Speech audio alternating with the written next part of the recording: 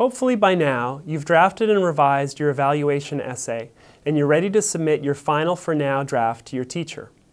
Remember that Final for Now means that you're ready to submit a draft now for a grade, but that you'll also get a chance to, if you choose, to revise this essay again for the final portfolio. This means that your teacher will give you a grade now, but you'll get much more as well. You'll get feedback that will help you revise the essay, and feedback that will help you become a better writer more generally. Let me offer a few last-minute suggestions here, just in case you aren't feeling great about your evaluation essay yet. One of the key skills that you worked on for this essay was citation. Now, look at the essay that you have and make sure that you've used evidence from your observation notes to support every point that you make in the evaluation essay. If you've made any statements about your text that aren't supported with evidence from your observations, go back to your notes and look for evidence to support your point. Next, look for adjectives in your essay. Words like good or bad are your enemy. Good is an evaluative word, but it's a really vague one. If a sandwich is good, what does that really mean? It's your job in this essay to be specific and to use specific evaluative words. Then, make sure that the evidence you provide proves that the evaluative words you used are the right ones.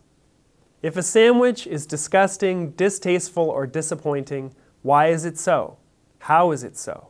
After your readers have read your essay, they should each be able to make a clear decision about the value of the text that you're evaluating. Look carefully at your essay and make sure that you've made a statement in your first paragraph about the value of the text you're evaluating. That's your thesis statement. By the end of the essay, this thesis should be clearly proven. Remember the trick that I suggested with your personal narrative essay, that you print the essay out, sit down with a pen, and read the paper aloud, making changes as you went? I think you should do that again with this essay. In fact, I think you should get in the habit of doing that with every essay before you submit your Final for Now draft. Seeing your essay on the screen as you work on it, you're not capable of really understanding it as a whole. So printing it out and taking time to read through it carefully is a really important step. Also, look back at the feedback that you got from your peers and your teacher on your personal narrative essay.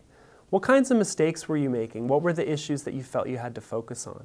When you did your own editing, what sorts of mistakes, spelling, grammar, organization, popped up in the drafts of your essay? Your job is to make sure that you avoid making those mistakes again. On each essay in this class, you want to learn from the last one and make it better.